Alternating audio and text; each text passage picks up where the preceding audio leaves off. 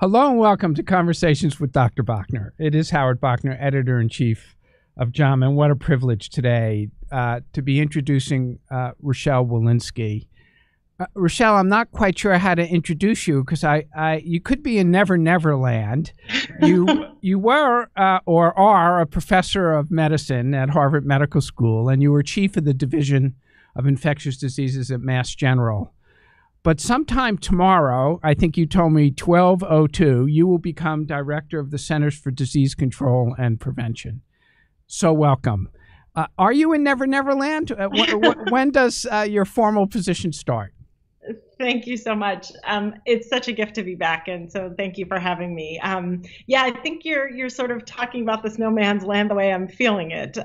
Certainly, I will say tomorrow I have every plan to be the director of the Centers for Disease Control and Prevention, and what a privilege and honor that will be for me. Right now, I'm just working really hard. So I'm not exactly sure who gets to claim me, but what I will say is I've been doing a lot of the work of trying to get up to speed and making sure that we're hitting the ground running starting tomorrow. So on behalf of JAMA, and I think much of American medicine, one, congratulations.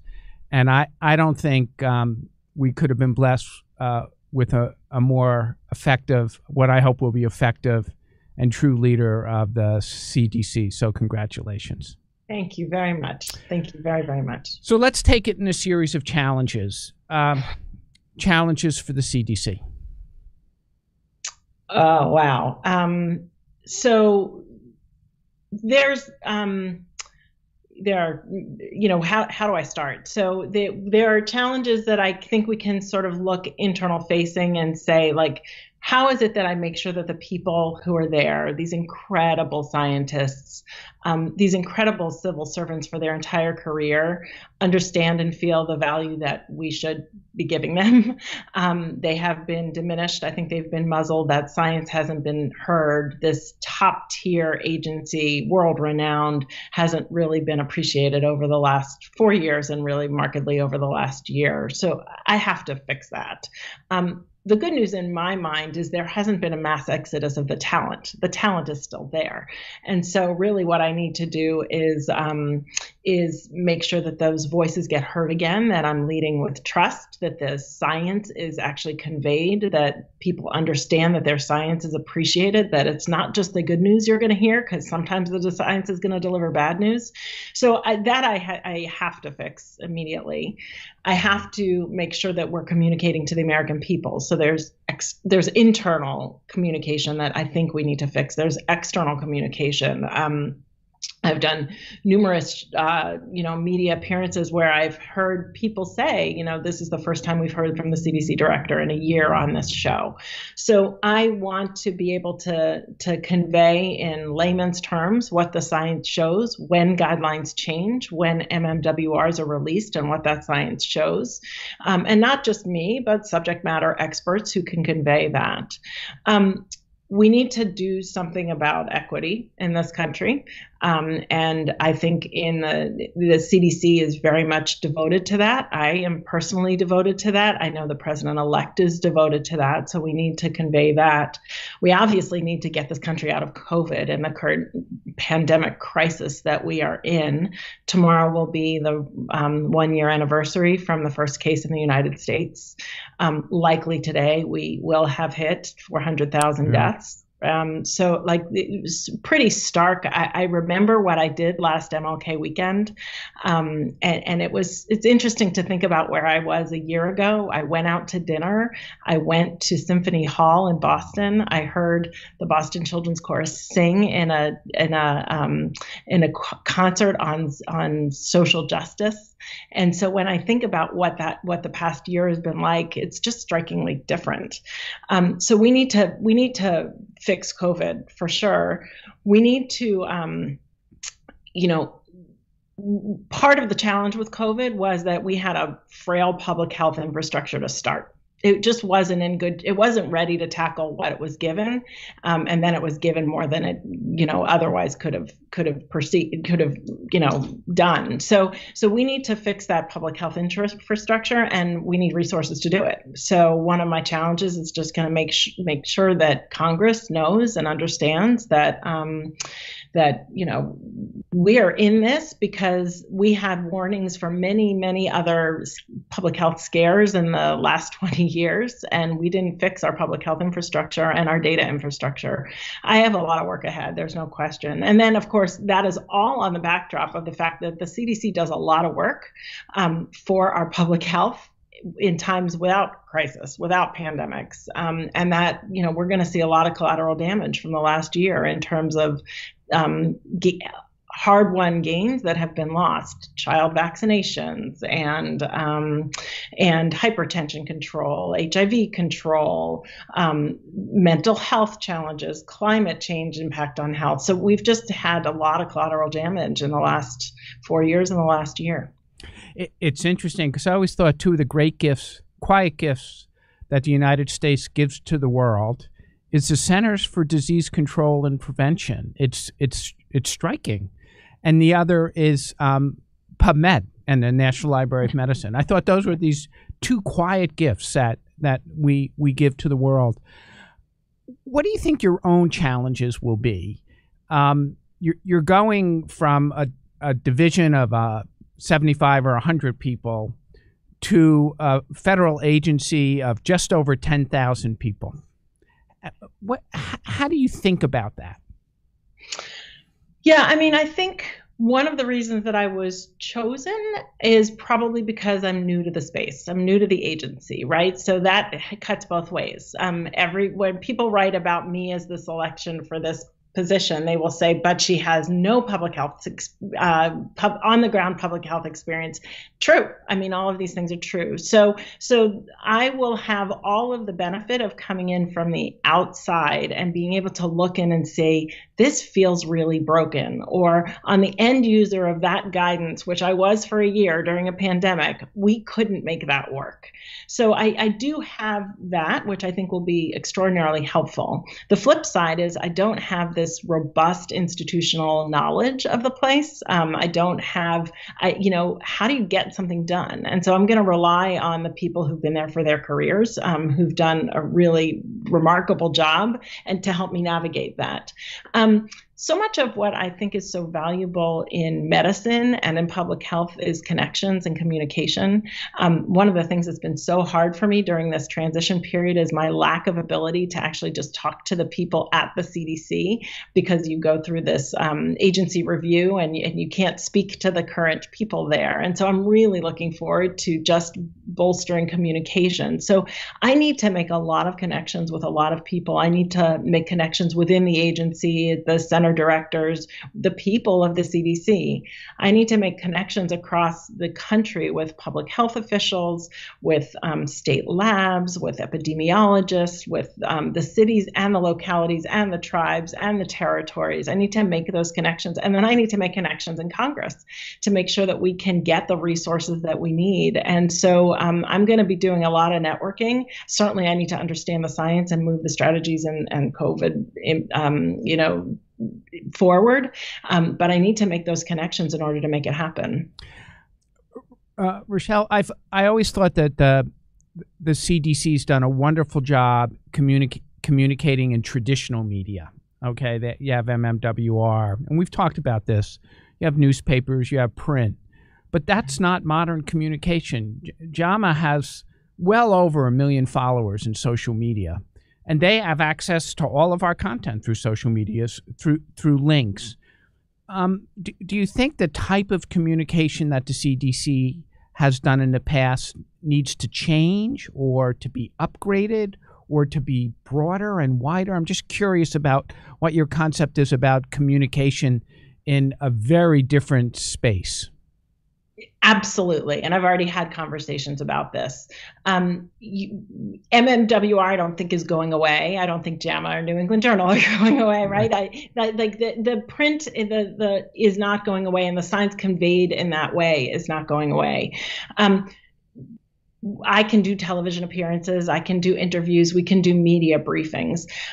But science is now conveyed through Twitter. Science is conveyed on social media, on podcasts, and in many different ways. And I think that's critical. I've already talked to the communications team, asking them who's the social media person at the CDC. And I think the reason that that is so very important is because as we talk about vaccine hesitancy, or as we talk about anti-vaxxers, what's the CDC saying on Twitter about that? Because if you look up, if you search vaccine hesitancy on Twitter and you don't see mostly the people who are hesitant and not the scientific community and the response to that hesitancy, there's just this massive void, and the right information, I think, is not getting out there. So yes, that is, my first conversation about communications at the CDC was, I want you all to be able to speak. I want to make sure that the science is conveyed. We have to say it to one another. We have to say it to the public. And then we have to say it in other forms. We have to have a social media plan for the agency. I know for the last 2 weeks, you've really been working on preparing, moving from Boston to Atlanta and taking, being responsible for this remarkable organization.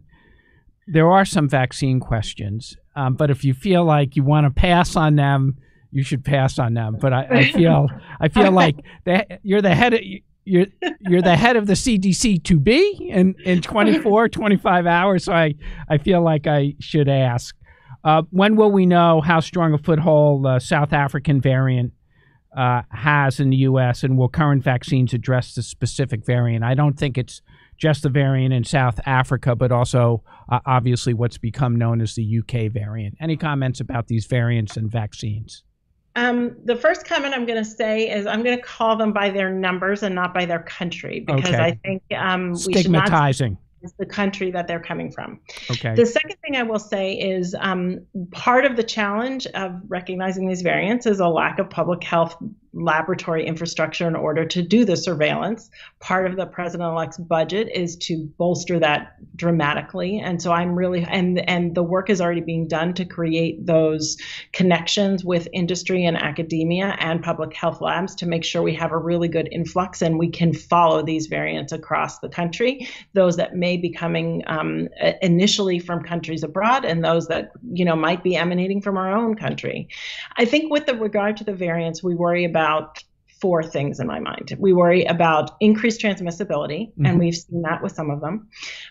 We worry about increased morbidity and mortality. We haven't yet seen that, although I think we should worry about it, because with more disease and more cases, we're going to have more morbidity and mortality. And then how well and how robust these variants, our vaccines and our therapies are in tackling them when they arise. And I know, it's not, we will probably be doing most of the detection and the surveillance at the CDC level. And then I think a lot of the science, although some will happen at the CDC too, as to the impact on vaccines and treatments, will happen in other spaces.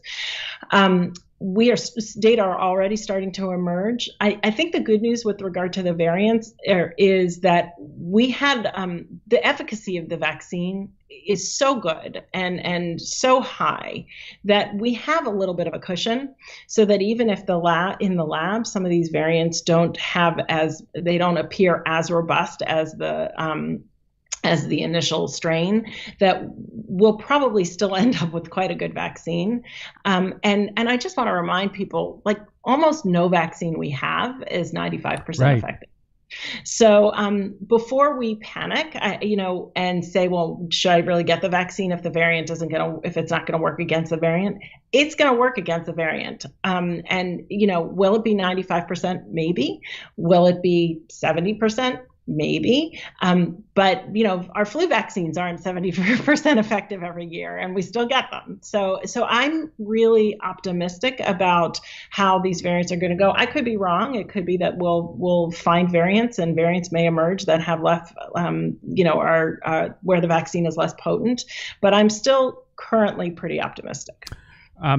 There's more questions. Obviously, part of the struggle, clearly, the last 2 or 3 months is knowing how many people have been vaccinated, how many vaccines, immunizations have actually been delivered to the states, how many are in the warehouse. getting them from the warehouse, as people say, into people's arms has been a real struggle. President-elect Biden, soon to be President Biden, has talked about 3 or 4 very specific ideas about trying to increase the number of individuals who are vaccinated. I hope he's right about 100 million doses vaccinated individuals in 100 days. Some of that will depend on supply, which I think people really need to understand. We don't know if there'll be 100 million doses delivered from either Pfizer or Moderna. What do you think the keys are for just the next month, Rochelle? So I don't think the president-elect would have suggested 100 million doses and for the next 100 days if he and his team and we didn't have a vision that we'd have that supply. So I think certainly we have to worry about supply as one of the many constraints. I think of this as a multiple constraint problem, right? What are going to be all the constraints? So we have to worry about the eligibility. In some places it's been too tight and people can't get vaccine when they seem to be eligible. In some places it's been way too loose and you have all these people who are eligible and then massive queues. So we have to titrate our supply and our eligibility so that we somehow hit the sweet spot wherever it is we are with how much supply we have and how many people are eligible. And there's been a lot of work to make sure that we're following the CDC guidance, but not and the ACIP guidance, but not too strictly that we're too many people are being held back and there's doses on the shelf. So there's the people, there's also the vaccinators. We need to make sure that there are enough people out there who can vaccinate, especially when our public health system and our medical system is running pretty, 24/7 these days. So can we look to retirees? Can we look to the Public Health Commission Corps, medical military? Can we look at retired folks? Can we look at medical students, nursing students, upper level students who could vaccinate? We're looking at dentists and veterinarians, a huge workforce of people to be able to vaccinate. And then the question is place. Where is it that people are going to go to get their vaccine? And I think there are 4 prongs to this that the president-elect and the team is working on. One is community vaccination centers, be it stadiums, gymnasiums, things like that. Another is mobile units, making sure we can do the outreach to get to those communities who otherwise wouldn't be reached. Another is federally qualified health centers.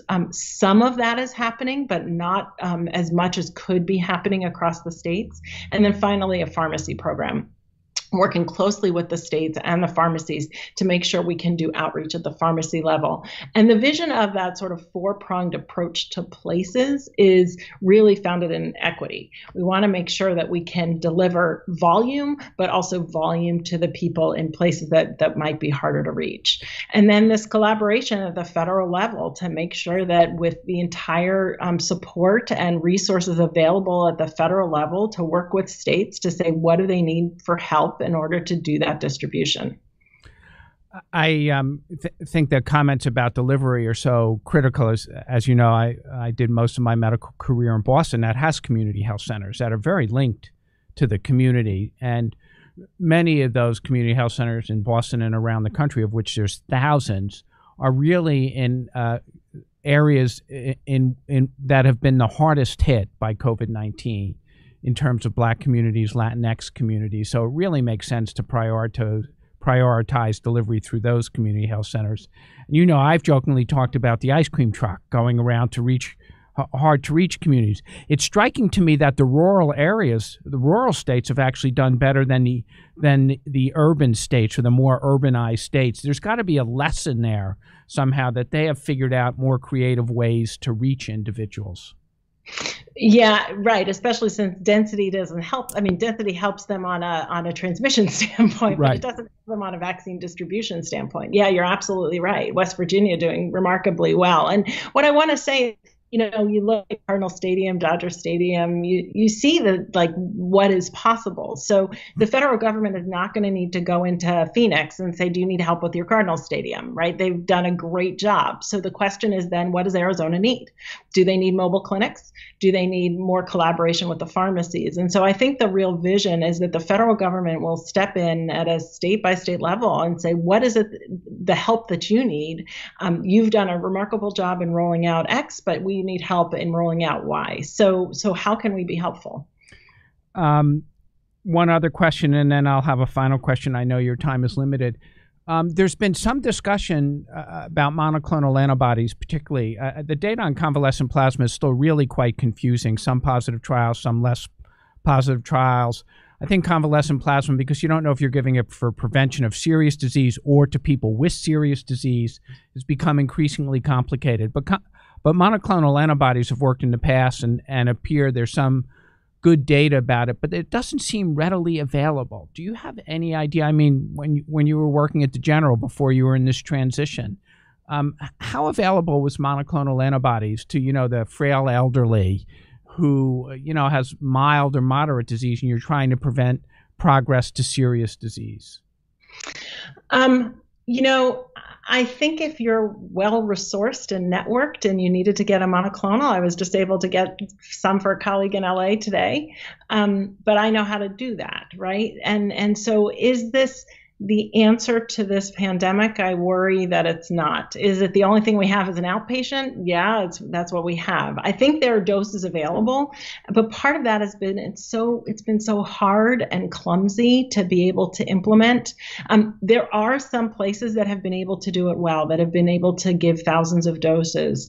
In my mind, it feels like the exception and not the rule, or it feels like places that have resources.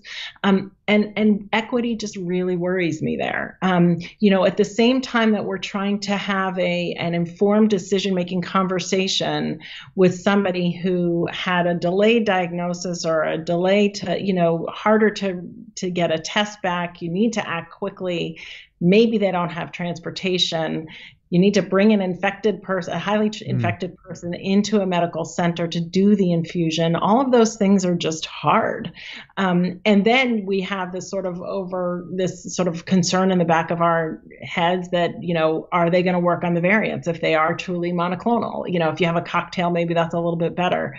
But this doesn't feel like it may be, a step in the path to get us to a better place.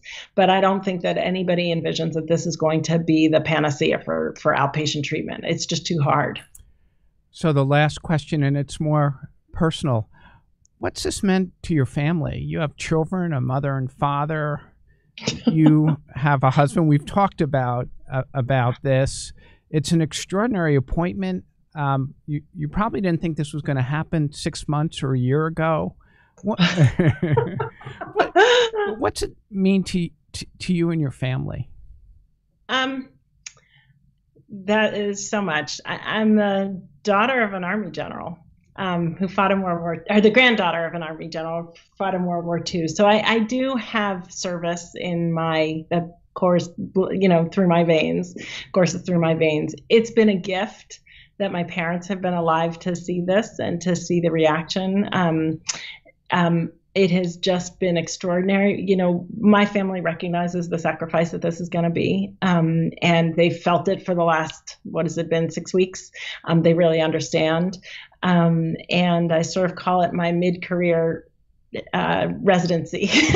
I figure I'm going to go for several years, maybe a surgical residency. We'll see how long it lasts, but I'm going to just dive in. And, I said it in my nomination. I got called during a code.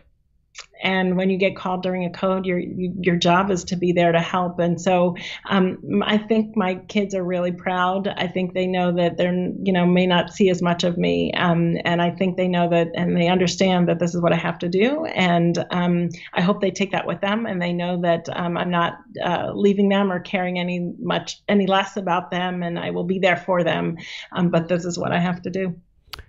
I can't imagine the CDC in the country being luckier to have you been appointed to head the CDC, mostly just because you can communicate, which is such an important task for the head of the CDC. And I think things that need to get better, and I just imagine you'll be remarkably effective. And thank you. So on behalf of JAMA and the JAMANetwork, I want to congratulate you and wish you Godspeed. Thank you so much. This is Howard Bachner, Editor-in-Chief of JAMA. I've been chatting with the newly appointed Director of the Centers for Disease and Control, Rochelle Walensky. Thanks, Rochelle, and stay healthy and good luck. Thank you. Bye-bye.